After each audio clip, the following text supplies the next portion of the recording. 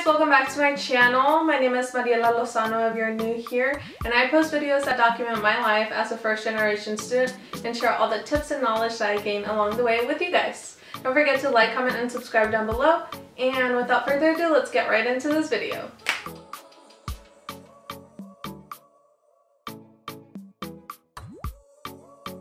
As many of you know now by watching all of my videos, I go to ASU. Specifically, I'm at the Carey School of Business, and I am a junior now, so I have a lot of knowledge of what the school has to offer and also how rigorous the coursework is. I got a comment under one of my videos that asked if I could kind of go over the preview or walk through what major courses look like. So I'm going to be doing that today. And the way I'm going to be splitting up this video is that in the first part, because there's going to be 3 parts, so the first part I'm going to be talking about what the major map is and what DARS is. So those are 2 different ways that we can track our progress towards our degrees and just make sure that we're on track to graduate. The second part that we're going to be covering is going to be talking about the different requirements that are within Carey. So these are going to be just pertaining to Carey School of Business. I know ASU has a lot of them, so those are like the general studies and stuff, but I'm going to be talking about specifically what Carey students have to fulfill. Even if you're within like a different major, if you're a different major from me, we still have a lot of the same business core electives or business core skills classes that we have to take that I will explain a little bit further in the video.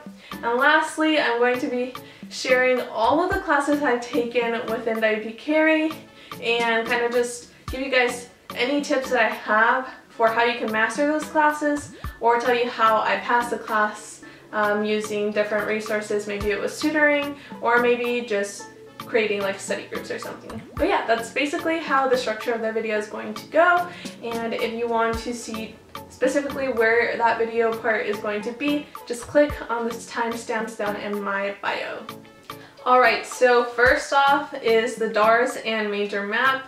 These are 2 quite different things, but they're very similar, so you might get them confused. But just to kind of break it down for you, the major map is just what it sounds like. It's in its name. It's gonna be a map of everything that you need to complete within your 8 semesters at ASU. If you're gonna graduate early, then you probably have 6 semesters or less if you transferred with credits. So basically the major map is going to be your best friend because it's a lot easier to look at and less intimidating than the DARS. But once you also get the hang of the DARS, it's pretty much easy and you can just make sure that you're fulfilling everything. And basically the major map is just a more simplified version of the DARS report. And the DARS report is a lot more complex, but it does show you everything from AP credits being transferred from your high school, dual enrollment classes, and even if you're a transfer student coming in from a community college, it will show you all those classes. And another cool thing about the DARS is that if you're taking a class that is, say, like a cultural diversity class and you need another requirement to fulfill it, if you look through your DARS map, it will show you if it already double dipped into the same thing, so you don't have to take that course later on. So once you get the hang of the DARS, it's pretty easy to understand. Alrighty, so I have my laptop right here and I'm going to be looking at it because I want to screen record at the same time that I'm doing this, so you guys can see how to do it on your own time. But literally, it's super easy. So you go right here to your programs. It might look a little different for you if you have 1 major, but I have 2 majors, so I'll just click on the 1, and then I will open up my major map progress like this, and I'll do the same thing with the DARS. And so basically, I was just going to show you guys what the major map look like. So this tells you if you're on track or off track for graduation. It's a pretty neat tool because, as you can see, I'm going through all the terms and it'll just tell me if I've met the requirement, and it tells me the course right here on the left. And another cool thing about this is that it tells you what the critical major requirement is. So for term 3, I have to complete Math 211 in term 3. So I had the opportunity to do 211 in term 2, but I have to complete it by term 3. So that's really important to look through your major map with, because there are certain classes that you have to take ahead of time before you can take any other classes. And that's also the same thing with the necessary requirement for your major. So I do have to take like Marketing 302, which I've already taken, Accounting 241, all of these classes right here are required, any of them with a star. So basically, this is what the major map is. Like I was telling you, it's just a little map, and it's super helpful if you're lazy like me and just need something to look off and make sure that you're going to be completing your requirements. And I also, when I'm registering for classes, look off of this one because it's a lot easier to just make sure that I'm taking the classes that I need to take and that all the critical ones are out of the way. As for DARS, this one's a little bit more complex. It's right here. So I actually ran my audits earlier, so let me just delete them to make sure I have none. So when you're here, you're going to click on Run Audit. And once you're here, you're gonna click Run Default Programs. You can also do something else. Like if you're an honors student, I do honors right here.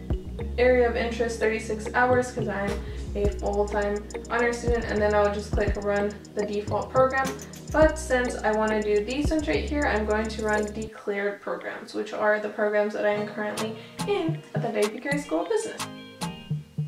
Alright, so now I have both of them. I'm going to click on marketing just because this was like my prior one, and then I added on management, but I'm on track for both of them because the cool thing about Carey is that if you're already in one of like the BS programs, then if you do like a BA, so I'm doing marketing, which is a BS, a Bachelor of Science, and then a Bachelor of Arts in Management, then a lot of the courses do double dip, and the only ones that you have to take are the major core classes that we're going to cover in a little bit in the next section and what they actually mean. So basically, you come in here and it looks a little intimidating already with a little pie chart on the side and all these little graphs, but if you keep on going down, it tells you what everything is with the little titles on there and what they mean. And a lot of your advisors help you with it, so if you want to just look at your map and be like, hey, these are the classes I have to take, do you have an order in which I should take them, or can you help me plan for next semester? They're more than willing to help you because that's what their job is to do. But basically it tells you everything, and right here's the legend like I told you. These are required, optional, unfulfilled, in progress, and complete. So basically I have not completed these yet, so I have to go in and complete them before I graduate. What the DARS report looks like, it's just what it is, a report of your whole years at ASU and what you still have to complete. It's just more in depth than the other one. You guys saw that we covered the major map and what the DARS was. Now we're going to be talking about the different requirements for Carey students. So like I mentioned before, even though I showed you these, I'm going to talk about like the different classes that we have to take as students within Carey, because we do have to take a lot of them, and it kind of might seem like a lot, but honestly when you're in the classes, it's not that much because it kind of breaks down. So I'm going to also show you guys while I'm doing this because I tend to forget a lot. So the first ones we're going to look at for Carey students is business skill requirement courses. Those are going to be right here, and we have 8 of those. All of these classes are required for any business student to take. If you're in a different program like accounting or sometimes finance, they have those different classes. So say instead of accounting 231, you'll take like accounting 242 for accountants, stuff like that. If you're like a finance major, then you'll take finance like 302 for finance majors. So they kind of switch around, they're not exact, but if you're like a marketing major like me, then these are the classes you will take. And then it also changes with the degree program. So say like you're coming in academic year 2024, then you have to follow your major map for that because they change often, because the business school can change their curriculum if they want to. So make sure you keep an eye out for that and that you're registering for the proper classes. And then next for business core requirements, this is the other set that you have to take as a business student. You have to take 7 other classes, as well as if you're incoming, like you're barely coming in, you're going to have to take business career preparation courses, where there's a set of 3 of those. And these courses basically are going to be those classes where they teach you how to build your resume, how to stay on top of like networking, stuff like that we need as business students that we can basically learn online. And so we have these classes that we take, but these are only 0.25 credits, I know, and we have to take a lot of these on top of our regular course load, which usually we have like the other classes, business course classes are 3 credits. These ones are only 0.25, but they're not that hard as long as you pay attention in them. Then we move on to your major core classes. So for marketing, I have 5 upper division courses that I have to take. These are the classes I have to take as a marketing major, and all of these will basically apply to you too if you're a business student at WPC Carey, except some of them might change depending on your major. So those major core classes, those ones will change for you because if you're not a marketing major like me, then you'll have different ones. But like I was saying, it's a very similar pattern to what you're seeing here, and these are basically the classes that you will have to take as a business student. So you'll take a variety of them. So even though you're a marketing major, you're still going to have to take your load of finance classes, accounting classes, and beautiful math classes that we have to take. I'm still in my ASU, which yours will probably look the same once you get an ASU account, but I'm going to be under my classes, and I'm just going to go through every single semester from semester 1. No, cries I'm on semester 6 now, so that's crazy. I graduate next year basically. Let's say it's 2021 already. I graduate in 2022, so that's pretty freaking crazy. But yeah, let's get onto the program. My classes in fall 2018, I'll tell you guys about the WPC Carey ones that I took. So CIS 105, from my top of my brain right now, remembering, wasn't too difficult. I would go to class and just follow along with the professor, ask them questions if I did have any. But basically this class is all about testing your knowledge with Excel, and they teach you how to use Excel and all that stuff to be better business students, because everywhere we go we're going to need Excel, and believe it or not, this class really helps prepare you for using Excel in your other classes because it just builds off of this one. So just make sure you pay attention in CIS because it does really give you that stepping stone that you need for the rest of your career. The other class is going to be brief calculus. I still had to take a math placement test for ASU, and so I placed in to brief calculus. And this class was actually one of my favorites, but a lot of people struggle with it, and it's just a lot of calculus, pre-calc. It's the same thing as pre-calc, so I would just recommend going to the tutoring center if you really have questions about that. But it's a lot of algebra, which I love algebra, so it wasn't that much for me, but it's definitely a lot of derivatives, and just they teach you everything you need to know in that math class. And just like it sounds, it's brief calculus, so they just go through a lot of calculus equations and expect you to know how to do it. And then I had to take WPC Carey 101, which is super easy. I was actually a facilitator this semester, so I taught my own class of 18 students. And basically what you do in that class is it's a way to show you what WPC Carey and ASU is all about and what they have to offer you as a student, any resources that we have available on campus to help you succeed as a business student. So on to semester spring 2019. So starting off with accounting 231, I actually really enjoyed this course. I took it with Wolf, and it was basically just an intro into what accounting is. Basically tell you a lot about what assets are, what liabilities are, what stock is, all that stuff that you need to know in the business world. They kind of break it down for you, and it's actually a really good class. I really liked it. If you like numbers, then it'll be a really good class, but I recommend going to the SI sessions. That's how I did really good in this class, because there's leaders that are really great. They already took the class and they passed it with an excellent grade and came back to be an SI leader. So you can go to them, or you can also go to the tutoring center. They're very helpful there too. So this is accounting 231. This is the first part, and this is financial accounting. The other accounting class that we take, was managerial accounting, so they are pretty different. The class I took was 212 for econ, which is microeconomics. I absolutely love this class. In this class, we just talked about microeconomics, so instead of looking at the whole picture, we looked at a smaller picture and we focused on kind of the suppliers and what people want. And then the next class I took was Math to 11, Math for Business Analysis. So this is the second part of kind of like after you take brief calc, you take to 11. And I honestly didn't really like this class, like I couldn't pay attention. We did a lot of math though. This class was more of like a statistics class. We did probability in there and I don't really like probability, so I did go to the tutoring center for this one a lot, and I ended with an A-, which I'm thankful for because I thought I was gonna get like a B- or something after an exam that I took and I got a C on, but let's just not talk about that. It's going to be WP Carey 148. This is where I was saying that it's a sequential order in which you have to take 148, then 248, then 348, and then 44, which would be like your senior course class. So I took that one my spring semester of my freshman year.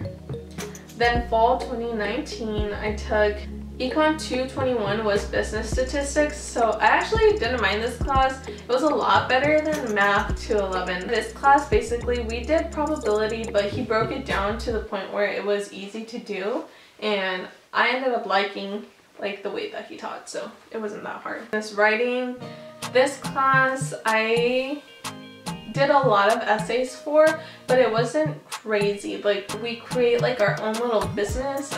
At least that's what I did in my class. I created my own little marketing business, and I would have to create a memo letter, a business write-up plan, stuff like that that you have to do like in the real world.